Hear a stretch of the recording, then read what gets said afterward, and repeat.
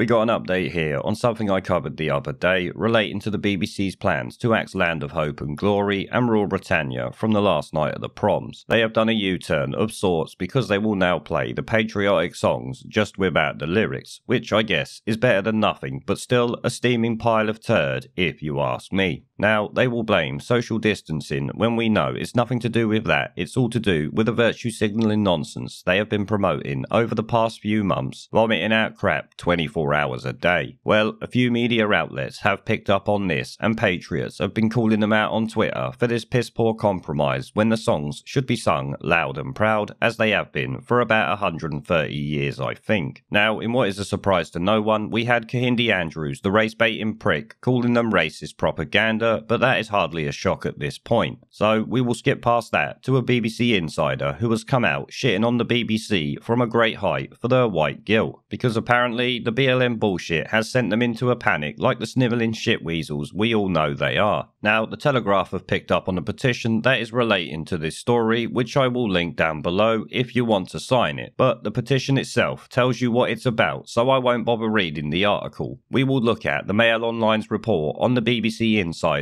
exposing them with the headline, Britannia gagged. Insider claims BBC's bungled decision to play last night of the proms anthems but not sing the racist words that offend the woke was taken by scared white guys in a panic, which also explains why they're spending £100 million on 20% quotas to make sure they have enough black and ethnic minority people working there so they can appease the woke lunatics. A BBC insider has slammed the corporation's bungled decision to play Land of Hope and Glory and rule Britannia without lyrics at the last night of the proms following a racism row. No, it is not following a racism row at all, it is just them pandering to woke losers, as I've said. A source told The Times the BBC's handling of the programme at times felt like white guys in a panic, trying to appease the Black Lives Matter movement because of the song's apparent links to colonialism and slavery, while the BLM movement ignores modern day slavery because obviously it's not being done by the right group of people, adding to the countless evidence that it really doesn't give a shit about black lives at all, and instead it's just a political movement trying to force change. The BBC last night said new orchestral versions of the hugely popular anthems would feature in the rousing finale of its concert next month. Neither will be sung, even though a soprano will perform the national anthem Jerusalem and You'll Never Walk Alone. There will be no live audience because of coronavirus restrictions, and the BBC will likely get booed out of there. A BBC source claimed Land of Hope and Glory and Rule Britannia would not be sung because we can't do it justice without a full choir and an audience to sing along, which is complete and utter tripe. They would be able to do it perfectly fine. And let's be honest, as I covered yesterday, if 200 people can attend a wedding, then you can get the orchestra in there to sing these patriotic songs about this country. It's not exactly difficult to justify, is it? The insider insisted that the singing would return next year, but the BBC's move was condemned as a complete cop-out last night, and it is still happening this morning. Twitter is alight with people attacking the BBC for this. There's no reason they shouldn't have anyone singing, said arts commentator Norman Liebrich. None of the government guidelines forbid it, proving, as I said, the BBC are just copping out and using it as an excuse so they can appease the woke lunatics and piss-poor tosspots that we cunt off every single day of the week. The BBC have shown no ingenuity and no imagination. There's no reason the Albert Hall should be empty. 500 yards down the road, Cardigan Hall is putting on concerts with audiences.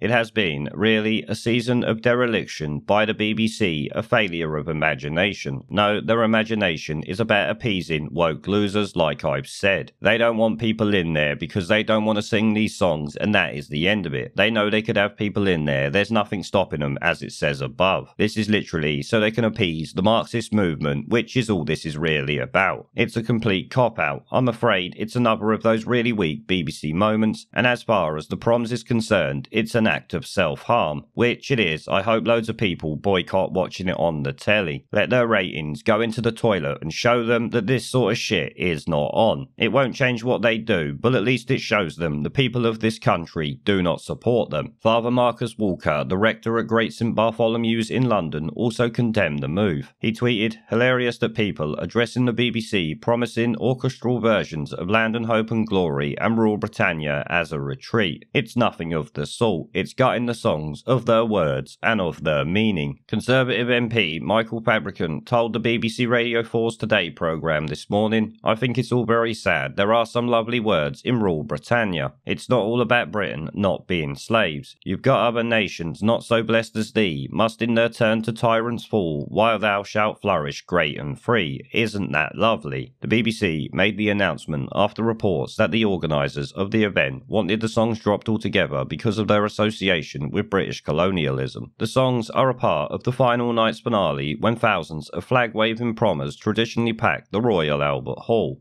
However, critics argued that the lyrics to Rule Britannia, including the line, "Britain never never shall be slaves," are overtly racist given the UK's prominent role in the slave trade. No, saying Britain will never be slaves is in no way racist because it's not talking about another race, you complete and utter idiots. And also, the implication that some people could be slaves, well, there are current slaves now over in Africa and other parts of Asia. Why don't you go and have a look at them, you worthless bunch of tosspots? The 1902 lyrics of Land and Hope and Glory were reportedly inspired by Cecil Rhodes, which has obviously sent the left into complete shitfits. We don't care about that. I already covered the Finnish conductor who's trying to push this and the idiot that she is. We don't need to go into that either. Prime Minister and Oliver Dowden have got involved. Yeah, of course they have. They would shut this shit down and make the BBC do what the country wants and play our patriotic songs. Boris Johnson is as weak as piss water and at the moment nothing but a traitor. In a bid to defuse the row, BBC bosses finally announced last night that the last night on September 12th would still feature familiar patriotic elements as we see earlier. And this here that you can see on the screen is that Kahindi Andrews tosspot sitting there moaning about how these are racist. I'm not going to bother playing it. You can see it playing in the background. He's calling them racist propaganda and all this nonsense. I ain't even giving him the time of day. Right, they're going on about it's going to be patriotic elements such as Jerusalem and National Anthem. No, Rule Britannia, Land of Hope and Glory, National Anthem, then we're good. They're bringing new moments capturing the mood of this unique time, so it's going to be full of a bunch of race-baiting bollocks, you can guarantee that. And the rest of it is just the normal race-baiting bollocks that we get from these people. I'm not even going to entertain it. I've gone over it 100 times before. It's actually no different to anything we see 2 months ago. You might remember during the height of the BLM bullshit, they were all screaming about getting rid of Rule Britannia. Well, it seems the BBC actually took that to heart. And if this insider's words are true, then the white guys up in the BBC have all shit themselves and pandered to this woke bollocks, which is their normal position. I think you would agree.